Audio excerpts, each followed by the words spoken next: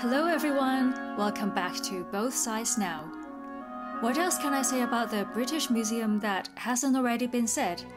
It is the most loved and probably hated museum in the world. In this book, The British Museum, Professor Dan Hicks wrote that museums are not neutral. Their contents are often steeped in colonial blood. The continued display of these objects is violence. So I went there again to educate myself, and later visited a much smaller but equally impressive collection of art.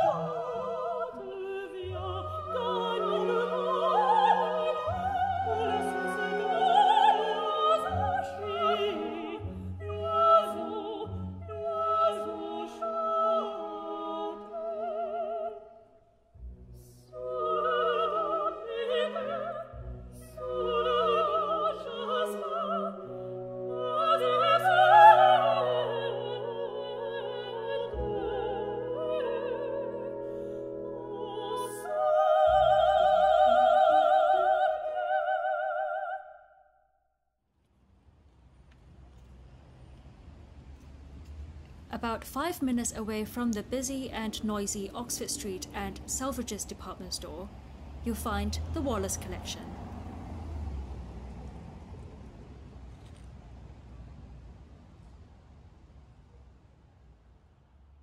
From the minute you step into the hall, it will transport you to France.